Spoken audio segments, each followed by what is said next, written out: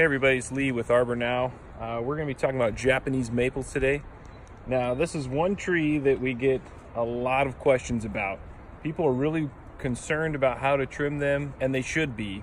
They're finicky trees in the sense that you don't want to make large cuts to their tips as much as possible. They have a natural form, and they should be planted where they're going to do well with that basic shape in mind.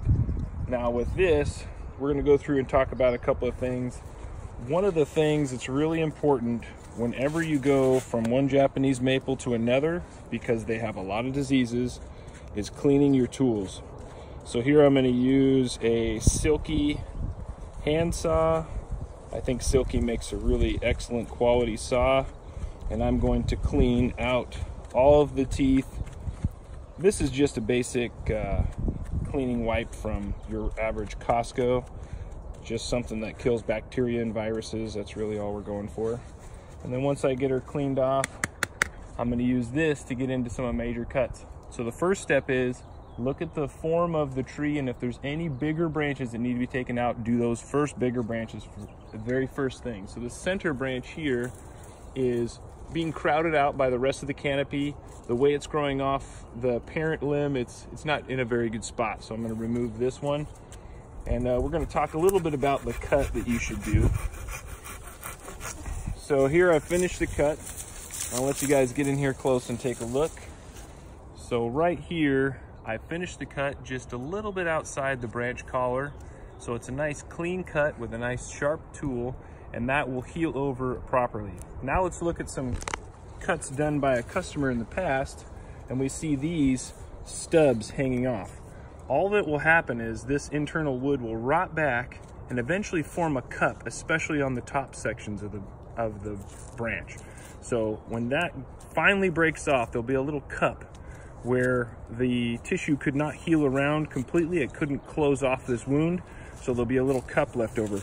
Go through anytime you see this and fix all of these cuts and cut them all appropriately. If you do that, they'll still continue to heal most of the time. And if not, you can see I just cut into the healing tissue just a little bit. See that life right there, that green tissue? That's what we're going for. I'm trying not to cut into that, but if you do a little bit, it won't kill it, and it'll actually promote healing sometimes. So it's just depends on your opinion about the science. But then there's a large stub on this side, and again, this one will cause considerable problems. If you work your way around the tree over on this side, you'll be able to see it better. You see here, the tree tried to callus over, and that's these lumpy sections on both sides. The tree tried to callus over, but this stub being left behind, it couldn't seal over the wound. So what you end up with is a large cavity that'll continue to widen as the tree tries to callus over it. So I'm gonna try and get in there and get it cut back as close as I can without damaging the new tissue too much.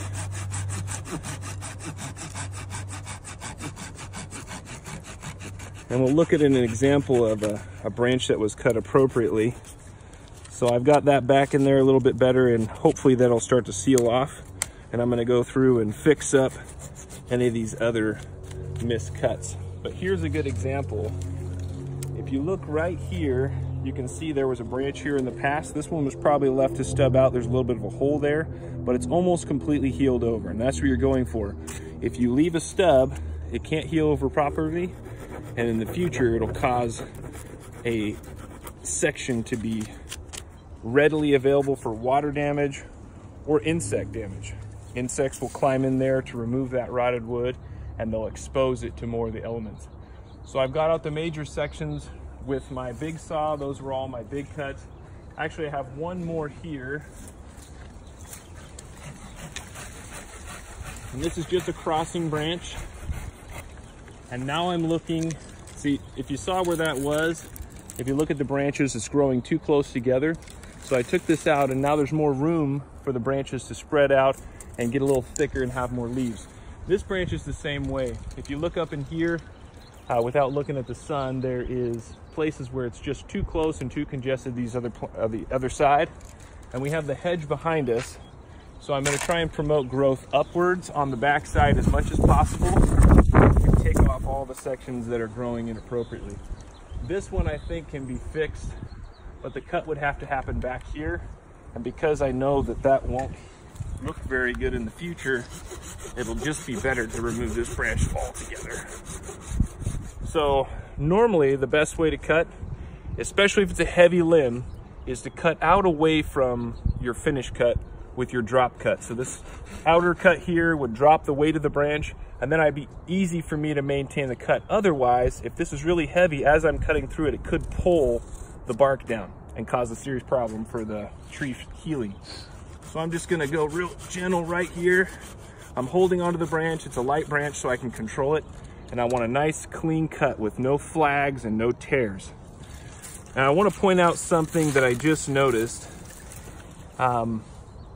If I can find them again, I saw some black ants climbing on the trunk of the tree. This is something to look out for. If I see one again, I'll point it out, but black ants, especially the small ones, if they're on the tree, they're usually promoting the aphids that will eventually hurt your tree in the summertime. They'll actually transport aphids to fresh leaves in order to get them to start growing so they can harvest the honeydew off of their abdomens. And that's something to look out for. If you have an aphid infestation and you see any small black ants moving up and down your trunk, the best thing you can do to start curing your issue is to put out some bait for the ants at the very base of the tree, and that will take care of the problem rather quickly. The ants will take that bait home. A good one to use for a lot of people is the taro ant bait traps, but that's not usually taken back to the queen. So there's actually some better ones out there, but that's one of the ones you'll see most people having access to, and it works fine. It'll definitely slow them down.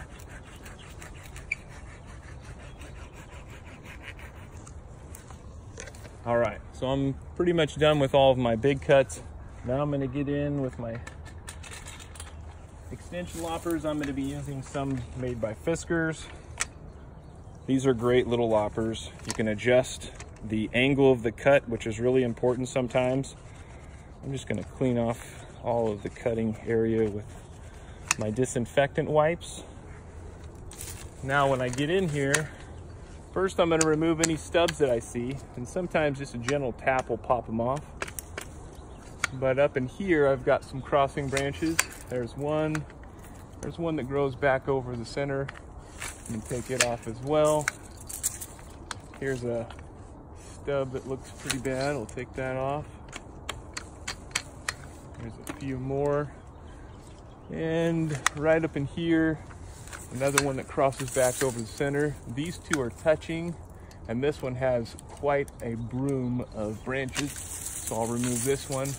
Now I've created some space in between here. We still have this one right here that's touching the other portions of the canopy. I want to remove that. We have one here that grows up into the other section. We'll take him off as well. And you can see what we're really going for is space in between the branches. So if the foliage, like right here, where you can see the end of my tool, is touching and growing past each other, that's a little too congested, so we'll remove some of the branches.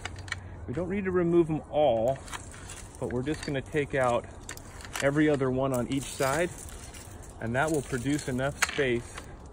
The branches have air, room in between them that'll keep molds from forming up inside, and some fungal diseases, it'll keep them at bay. If more ultraviolet light can enter the canopy, it'll keep a lot of different diseases from being able to take root, so to speak. All right, well, that's the majority of what we're gonna do. I'm still gonna be in here fine tuning. I'm not real happy with this branch right here, but it's doing rather well, and there is space for it to grow up into the center. So I'm going to leave it this year, but I would more than likely remove this branch and just open up the center completely. And so this is the science of guesswork when it comes to tree work, is you never know exactly how the tree's going to respond, but you have a pretty good idea based on the years of experience you have just trimming them and seeing how things respond afterwards. And I know this one probably won't be an issue for at least 3 or 4 years. So I'm gonna leave it and let it grow in there, and it might actually create some neat form up inside the tree. Well, that's enough for now. I'll check back in with you guys if I have anything interesting to talk about.